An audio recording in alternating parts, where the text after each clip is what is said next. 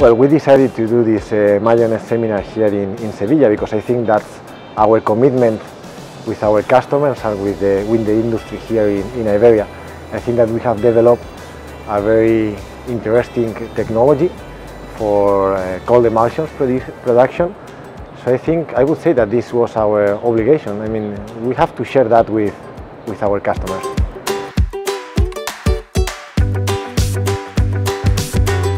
These are 3 selected food trends that we think is highly relevant to dressing and condiments. And consumers are looking for naturalness and fewer and cleaner ingredients. Consumers are seeking simplicity in addition to better quality foods. We are reading product labels more than ever to look for ingredients that we recognize and feel good about. To the surrounding states are creating very intense mixing and emulsification. That is in high shear mode. In low shear mode, the stator is lifted up, so now the outlet flow from the impeller bypasses below the stator, creating more gentle blending. By on top of this, adjusting the speed of the rotor, you can adjust the shear input to match exactly the required needs. Each producer has a different starting point for innovation. And our breakthrough is how our unique method can predict consistent mayonnaise quality in every scale of production, no matter how versatile the range of recipes and ingredients. And I have showed how to make it easier to connect the process to the targets of quality.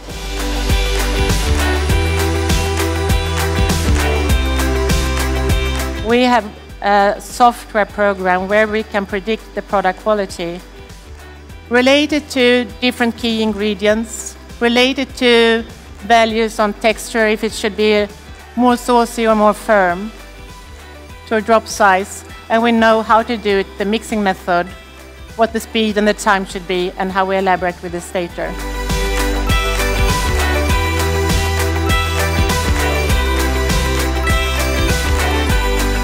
Bueno, pues he asistido a las primeras jornadas sobre la mayonesa y la verdad que está siendo una jornada muy productiva y muy intensa porque nos están facilitando un montón de datos técnicos, estamos haciendo incluso pruebas, hemos podido probar el producto. The Tetra high shear mix is the best solution for making mayonnaise and dressings and sauces. It is because it's most flexible, it's most cost-efficient solution, and then it allows you to control the quality parameters over a wide range.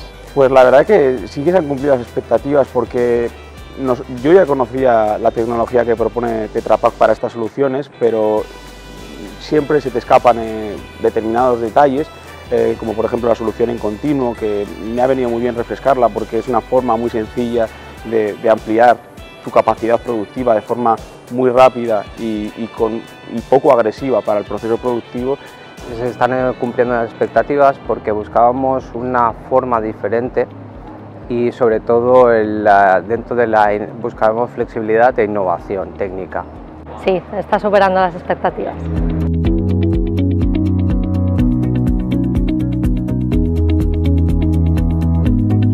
So to conclude this, you have the diverse range of recipes and ingredients. There is one way to apply the procedure, and by that, with a less shear to the ingredient, we can give more texture naturally. And also, as you saw from the demonstration, we can slim the mixing time by adding the oil fast and give a short batch time and a high texture. We have the highest flexibility. We are able to control product quality parameters in the widest range. And we do that with the highest efficiency, meaning that lowest cost per kilo products.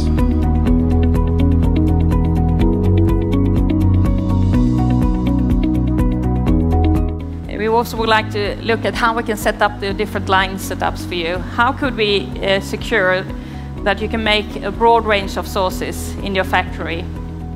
I will talk a little bit about that, how we can set up. Start maybe with a mixer and how we can change with your future demands. You have one demand today, but the future demands we also need to take it into account when you grow or when your demand is changing. And at the moment we are seeing one trend that we think we are here to stay, and that is the clean label trend. And we talked a little bit about what would that happen? What is that? What is the clean label trend, and how would that affect the production line setup, really? Well, clean label, what is it? Ulrika talked earlier about more natural, more good for me, and what the consumers think they would like to have. So what we see when we say more natural, we see less E numbers.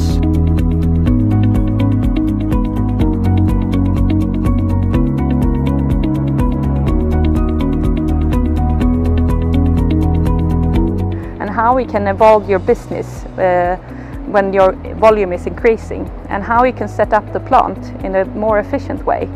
And the takeout from that is that you can really do big leaps depending on one type of mixer can be put in so many positions and can increase the capacity enormously depending on how you do the plant layout.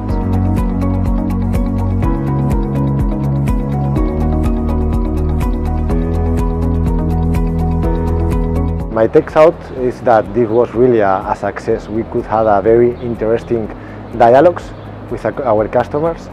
We exchange some experience, so I think that we learn from each other.